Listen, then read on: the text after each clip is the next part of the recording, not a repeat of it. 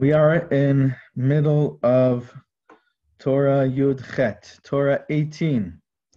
This Torah is called Akrukta, a treasure chest.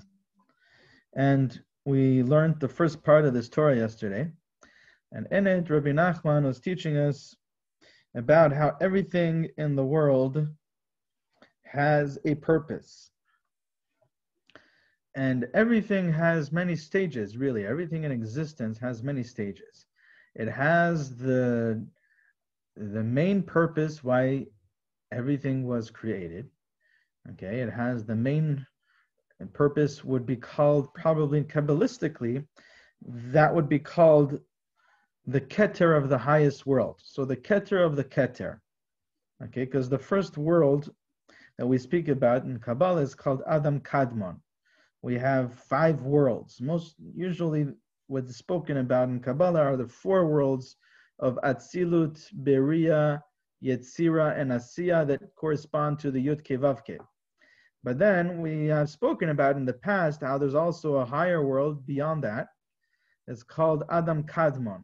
And that represents the spike on the top of the Yud Ke Vav Ke. And that's the beginning of everything. And that's the Keter. And so if we were to see these 5 aspects and how they are represented in the 10 Sfirot, so the spike on the top of the Yud, which is the Keter, that's the Adam Kadmon, that's the Keter from the 10 Sfirot. And then the Yud itself would be the Chochmah, the Hey, the first Hey of Yud Ke Vav Ke is the Bina. The Vav represents the 6 Sfirot that come after that, Chesed, Gevurah, Tiferet, Netzach, Hod, and Yesod. And then the final Hey of Yud Ke Vav Ke is the Malchut. And that's what you have in each world, right? So in each one of these 5 worlds, you also have the aspects of these 5 worlds, of these 10 Sfirot. But in general, all of existence in the whole universe is made up of these 5 parts. Okay, 5 partsufim is another way of seeing it. And they're really, that's the 10 Sfirot. And so the beginning of everything, the first sphere of everything, the first world is called Keter. And Keter is the initial intention. That's what it represents. Malchut, the final sphere, represents the actual finished product, the manifestation of everything. After the whole process is done, then you cut to the place of Malchut. But Keter represents the initial intention. And so everything, every world has a Keter. Every specific world, Atzilut has a Keter, Beria has a Keter, Yetzira has a Keter, and Asiya has a Keter. Every world has a Keter. What does that mean? That means that in every detail of the world, if you take anything in the world unto itself, and you look at that specific thing as a system unto itself, you look at that specific thing as containing a whole world by itself, then in that specific thing that you're looking at, there is an intention, an initial intention, a purpose why that thing is created, and then there's all the stages that go through from that initial intention until that initial intention is actualized and finished, and that's the malchut of that specific product. But then that specific thing also fits into the bigger picture, okay, and so it fits into a bigger category. And in that bigger category, there's also a 10 Sfirot. There's also a Keter, and there's also an initial intention of why the purpose for this category of things exists. And then there's the whole process of the Sfirot from that initial intention until the final manifestation of it. And then that category has a bigger category that it fits in. And that also has a Keter, and that also has the 10 Sfirot, and it has a Malchut. And so if we take everything in the whole universe, okay, and now all the things in the whole universe, they fit into a head category, okay, and so there's a certain Keter, that Keter, that initial intention, is the Keter of everything else in the world. Everything else in the universe is included in that Keter. And that would be the initial intention and the main purpose for everything in all of existence. Okay, everything fits into that. And so now that we have this understanding, we can better understand what Rabbi Nachman, what we were speaking about from Rabbi Nachman yesterday. And we were speaking about how there's a Shabbat, okay, and the Shabbat is the Malchut of and the Keter, because we also said yesterday how Malchut and Keter are always connected. The end is connected to the beginning. Okay, and so the Shabbat is the Malchut and the Keter of every week. It's the Malchut of one week and the Keter of the next week, and the Keter of the previous week is fulfilled, it's revealed in the Malchut of that week. So every Shabbat is a Malchut and a Keter. But then you also have how we spoke about that there is the 7th year is the Shemitah, and that's the Shabbat of all the Shabbatot that came before it. And so that would be like the Keter that's of the higher category, where all the Shabbatot beforehand are included in it. And then you have the Yovel every 50 years, and that is the Shabbat of all the Shemitahs, which is the Shabbat of all the Shabbatot. And so that's the higher category that has a Keter and a Malchut also. And then, after all of the Yovels, finally we get to the 7th, in the world and creation. The world has Shit Aleph Ishne, as the Gemara says, the Talmud says there's 6,000 years, Have Alma. The world exists for 6,000 years, and then the 7,000 year is Shabbat. It's called the next stage of the world. It's called Olam Haba, the next world. And so that's the Shabbat, the final Shabbat. And that's the purpose. Okay, that's the purpose, the initial intention that includes everything else. All the other smaller systems within it are included in that initial intention. All the everything is included in that purpose, in that Shabbat, and that's the Techeilet. That's the Techeilet of everything else. Everything else is included in that. And so Rabbi Nachman said also. So that's one point we learned in the words of Rabbi Nachman yesterday. Another point that Rabbi Nachman taught us is that he gave us an example when you're building a house. He says when you're building a house, so you have the initial intention, you have the clear picture, the vision, how it's going to look, how every room is going to be, and all that, okay? And then you begin the process of building it. And the first part of the process is probably digging up a really big hole and building the foundations, and then gathering the wood and gathering the stones and all of the things and starting to fill it up and build the foundation, the cement, and right. And so in each stage, in each part of this process of building your house, you look around and you're sitting in the middle of this cement foundation, and the rocks and the stones and the bricks and the wood hurled all over the place, and there's dirt and there's mud and all that. All of these stages really don't resemble my initial intention. Okay, even when you finish the first floor and you're now building the second floor, still doesn't resemble my initial intention. You're building the third floor, the fourth floor, the fifth floor, the indoor swimming pool, the outdoor swimming pool, the personal mikvah, your study, all of these wonderful things that you have, your kitchen, your living room, the bedrooms, all of this is all built up. At every stage, it still doesn't resemble completely my initial intention. When can I say that, oh, what I have in front of me right now, this is identical to what I had in my initial intention? That's when everything is complete, the complete finished product. Okay, and so that's why the Techeilet is connected to the machshava tchila more than any other part of the process. The Malchut is connected to the Keter more than anything else in the middle.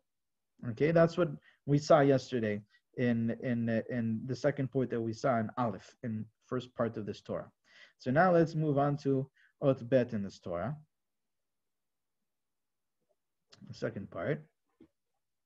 So it says Rabbi Nachman, Veda, Shatachlit shel habriya hu sha'shua olam haba.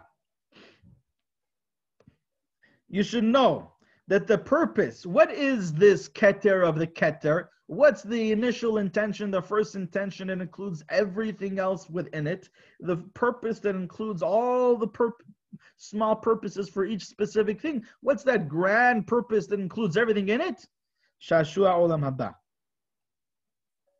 The delight, the enjoyment, the pleasure that will be experienced by us of directly experiencing Hashem's light on that level that we will experience it in the world to come. That is the keter of the keter. That's the initial intention. That's the reason why everything is included in that. All the purposes, the purpose for each tiny thing in all the worlds, the millions and billions of worlds are all included in that intention. He says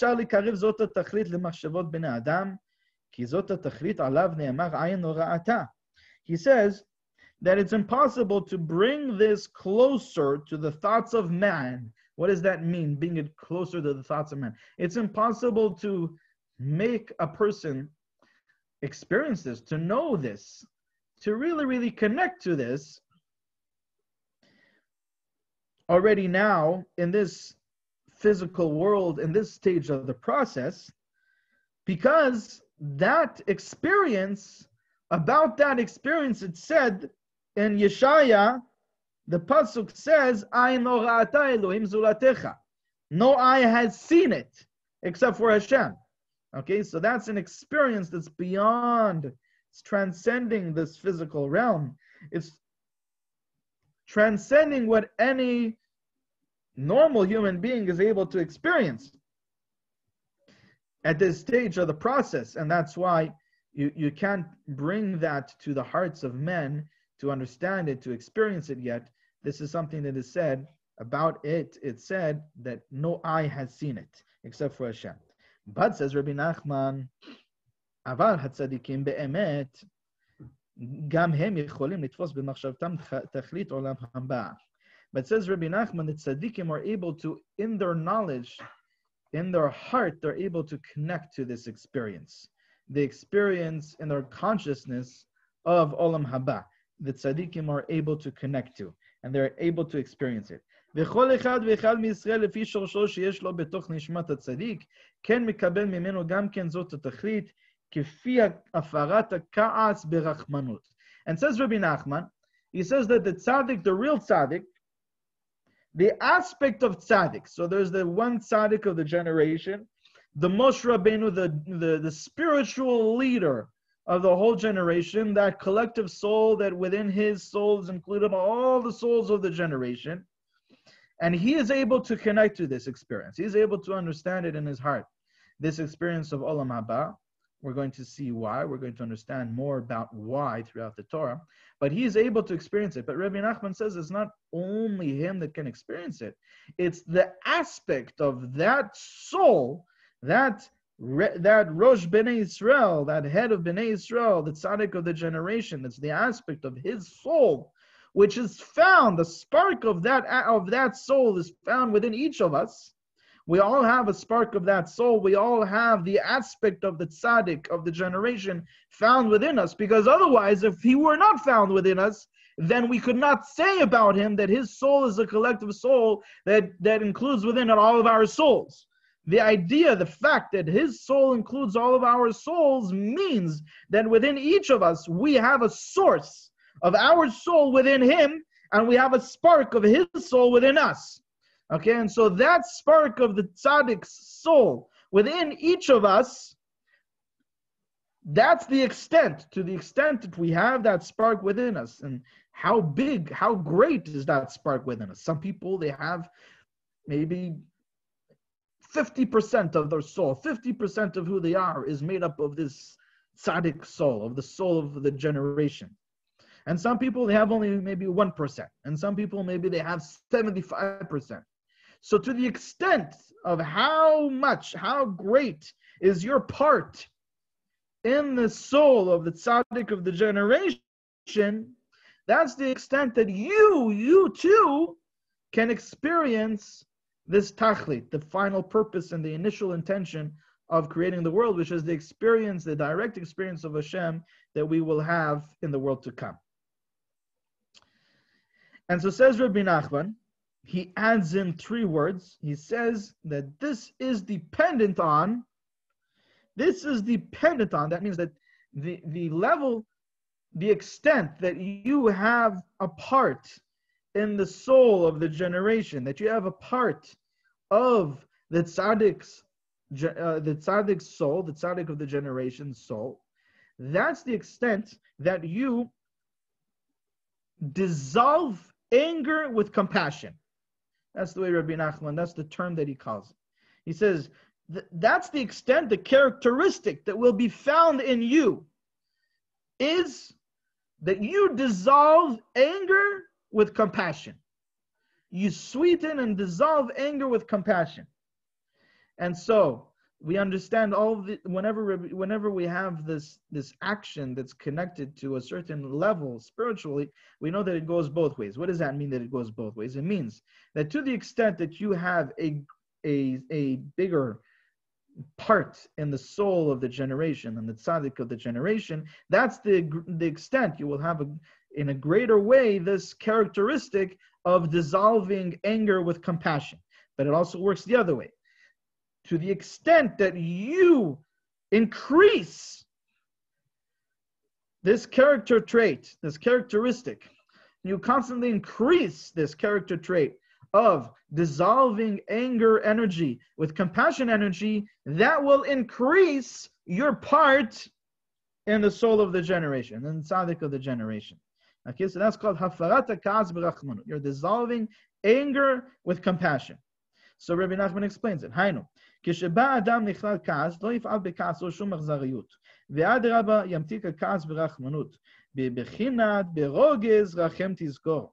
He says, if a person comes to a point where he may get angry, okay, so maybe there's anger, there's a potential to get angry in that situation, says Rabbi Nachman, do not allow that potential anger to be expressed in any way. Don't allow it to come out as anger.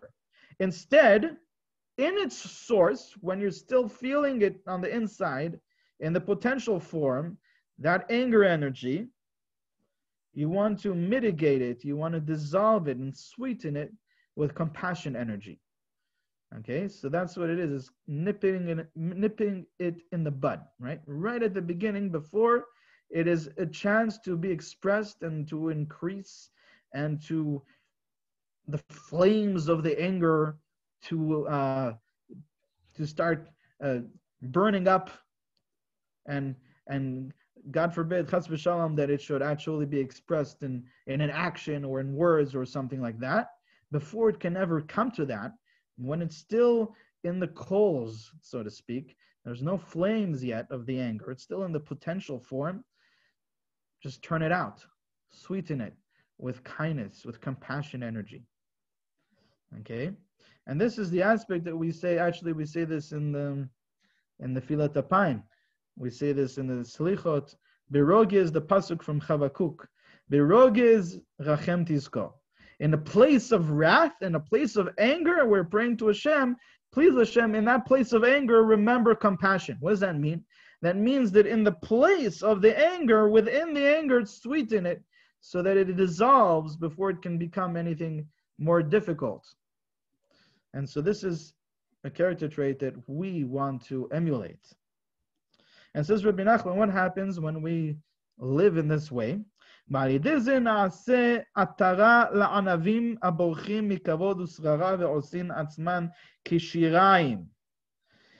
Through this, when you sweeten and mitigate and dissolve the anger with compassion, you are creating a crown for those who are humble. What does it mean for those that are humble? Those people that are fleeing honor and respect. They're freeing pride. It's not just respect, it's a respect that is disconnected. They are fleeing from honor and positions of authority by making themselves like a leftover, making themselves inconsequential. What does that mean? That means there's a simple understanding to it. Somebody that's boreach min hakavod, as the Gemara speaks about it, somebody that runs away from positions of authority and from honor and from people trying to honor them. Respect is not the word I want to use. Honor them. People trying to honor them, and they're running away from that pride. But the deeper understanding behind this character trait is that they don't see themselves as a separate they have dissolved the illusion of separateness, meaning they cease to see themselves as a separate being. Okay, and so this is a very high state of consciousness where to the extent that a person sees themselves as a separate being, so then they need to seek to defend their separate identity.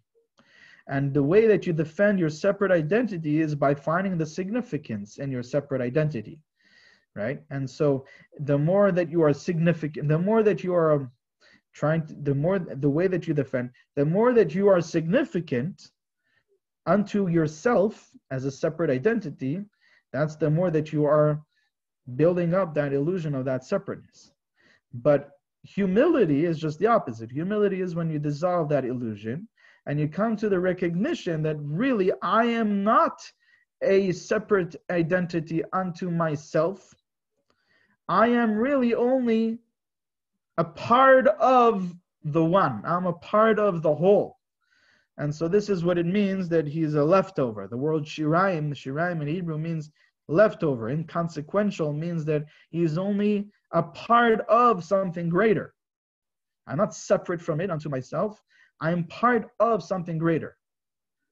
Okay, so I'm not apart from, I'm a part of. I'm not apart from the whole and unto myself. Instead, really, the truth is that I am a part of the whole. And so that's the aspect, those that are humble that we're speaking about. That's what it means, humility.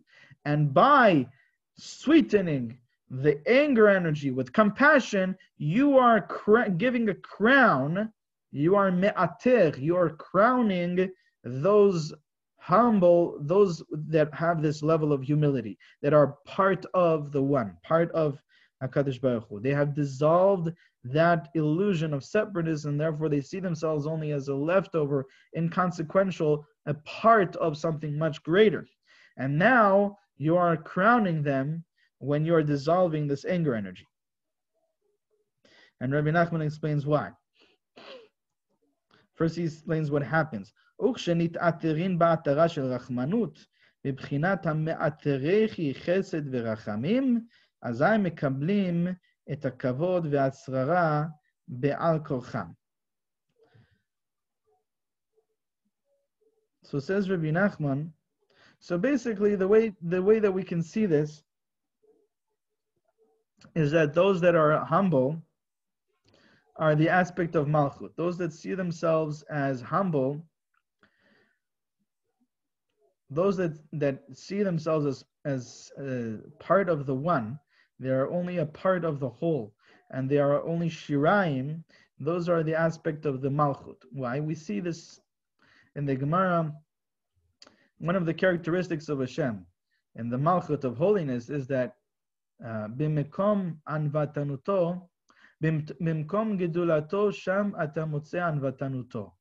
To the extent that you find Hashem's greatness, that's where you find Hashem's humility. And so where do you find the greatness of the king? It's in the aspect of his kingship. That's where it's expressed in the greatest way. And in the Malchut of Hashem, you see this aspect of humility, where one of the characteristics that the Zohar gives, one of the definitions that the Zohar gives for the Malchut, is that the leit la migarma klum. She doesn't have anything from her own self. All that she has is from what she receives from the higher spherot, and she always feels herself as a leftover, as a receiver, as the end of the whole process, as part of a greater process instead of being a separate being unto itself. On the other hand, the Malchut of the Tumah, the Malchut of Esav, the Malchut of the idol worshippers is the complete opposite. And it's what the Zohar calls the aspect of saying, Ana emloch, I shall rule. I shall rule. I will rule by myself. I'm an entity unto myself, and I have my own significance, and I shall rule. The Malchut of holiness doesn't say that. The Malchut of holiness sees herself that she doesn't have anything from her own self. It's complete humility, complete appreciation, gratitude. Gratitude is really what it is. It's recognizing that whatever I am, whatever I have is from what I received from above, and I'm appreciating that. And it's complete bitul. That's what it is, bitul, a self-nullification, because there is no self. I'm only part of the whole. And so this is an aspect of Malchut. And the aspect of Malchut is an aspect that has a lot of judgment energy. It's at the end of the spectrum, and it's in a place of great darkness. It's in the physical world. It's always in the place that's most physical in that spectrum of Sfirot. Whatever world that you are in, the Malchut of that world is the farthest from the direct light in that world. And so it's always in a place of great darkness, the Malchut. And so that's why the Malchut is always a place of judgment energy, constricted energy. It's in a place of, it's in a difficult place. And that's why our serving Hashem through the Torah and the mitzvot, one of the main purposes is to sweeten the judgment in the place of Malchut. And so one of the ways to do this, and Rabbi Nachman gives us the way to do this. This is basically a rule that we can apply to any other place in serving of Hashem, in fulfilling Torah and mitzvah, that we know that our intention is to sweeten the Malchut. The purpose is, how do you do that? Really, the rule is that you want to sweeten the anger energy with compassion. The anger energy is when the Malchut is too much, there's too much judgment, and that causes anger, wrath, to a point where the Malchut can be disconnected from the place of holiness and taken into exile. That's what Galut is all about. Exile is about the Malchut disconnected from Hashem and taken into exile. And that's why the Gemara says that Kozman sheyesh avodah zara ba'olam charun af ba'olam. A big rule that Rabbi Nachman repeats so many times. As long as there is idol worship in the world, there will be wrath in the world. Why is that? Because idol worship is all about it's about denying the truth that Malchut is Hashem, that Hashem is the king. That's what idol worship is. It's about taking one of the entities that Hashem created, one of the forces that Hashem created in the world, which are not really a force unto themselves. They don't exist unto themselves, but a person is building up that illusion that they are in existence. They are an entity unto themselves, to a point where they actually serve that entity, that illusion of that entity, of that force, as the king, as the creator, or as the benefactor, the one that will give them something. That's what idol worship is all about. So what a person is doing in idol worship is they're taking the Malchut, the kingship of Hashem, and they're giving it, assigning it to some entity, some being, some force, some object. Sometimes it's just themselves. And that's why the Gemara says, and the Gemara says that when a person, that this is causing the wrath, the anger energy in the world. Okay? Because anger energy is basically, like I said, it's the Malchut being taken to the other side. The kingship of Hashem is the Malchut in exile. The kingship of Hashem taken to the other side in exile. And that's why the Gemara says that a person who is angry allows their anger to take over themselves, to take over their being. All right, those flames, he allows those flames to burn high. The person who's angry, the Gemara says, it says, zif, he served idols. Kilo avida avodah zara, the Gemara says, because this is the same one and the same idea. It's the same thing. It's taking the Malchut for themselves. It's disconnecting the Malchut from Hashem. And that is Malchut, the Shechina, Hashem's energy dwelling in this world, and is taken in exile, into the darkness, into that place of fragmentation, into that place of disconnection. And here, when you are sweetening the anger energy with compassion, what you are doing is that you are taking the Malchut of Hashem, you're taking that Malchut, and all of those people, those humble people who are emulating the Malchut, who are included in that aspect of Malchut, because they also see themselves as like the Malchut, as inconsequential. They see themselves as being the leftovers, meaning they don't see them, doesn't mean that they don't recognize the importance and the significance that they have within themselves. But they recognize that significance, they don't take that significance that they find within themselves as a significance that belongs to themselves as a separate entity. Instead, they recognize that they are only part of Hashem, and whatever significance they find within themselves, all of their talents, all of their power, all of their abilities, all of their accomplishments, is only because of this light that they are part of, that is flowing within them. But they don't see themselves as a separate being I am ruling and I will take this for myself. They don't see it that way. And so that's what Hanava is all about. That's what humility is all about in the Torah. It's not about being a shlemazal, not being a nothing, a no one. It's about being a someone who is a no one, because he is part of the one. Okay? So when you are sweetening that judgment, that anger energy with compassion, you are sweetening the malchut. You are dissolving all of that idol worship. You are dissolving it. And you are crowning those people that are humble, those anavim. You're crowning the malchut. You are lifting it up, bringing it back to its state of perfection. Okay?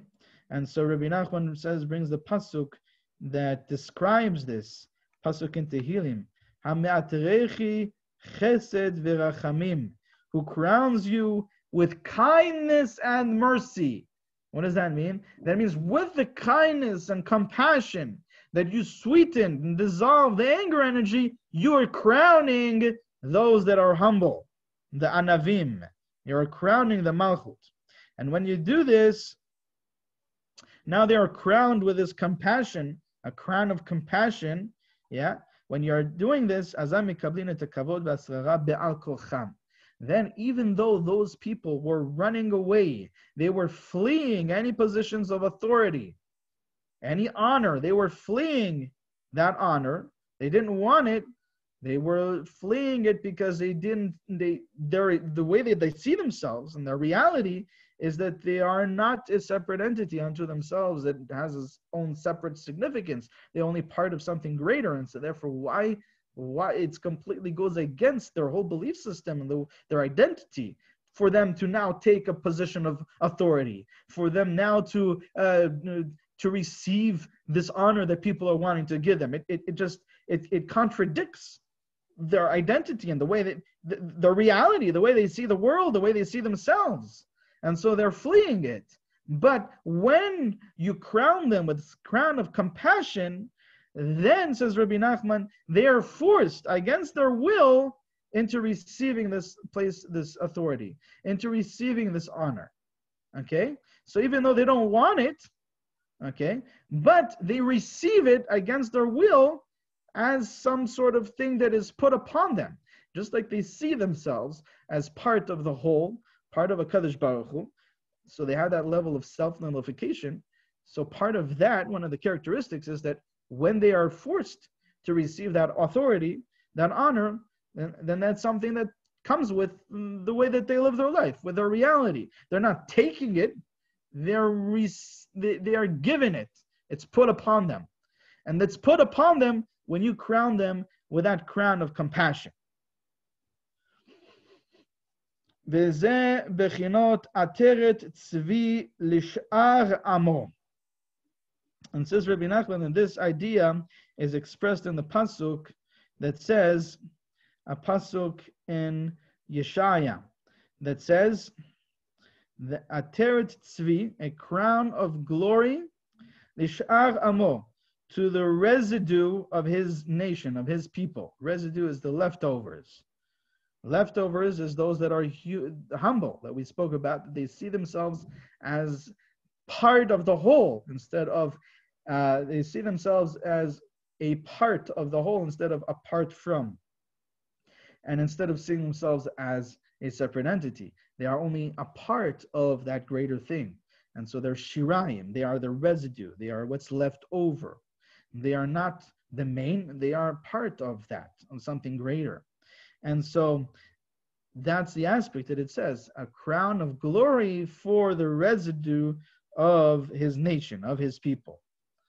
And what does that mean? Lish'ar.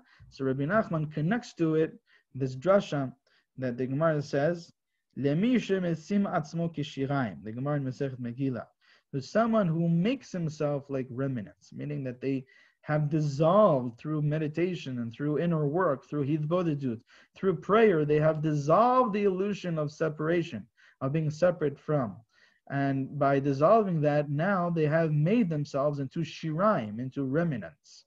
Okay, they are in the aspect of the malchut. The malchut sees herself, delet la migalma klum. And she doesn't have anything from her own self. All she is all that she receives. And so when you are sweetening the anger energy with the compassion energy, you are giving a crown upon the Malchut. You are giving a crown upon these people that are humble in this way. We are crowning them with a crown of compassion, and that causes them to accept, to be given this place of authority, to be given this authority, and to be given this honor, even though that they are not seeking it. Okay, I think that's a good place for us to stop today's shir.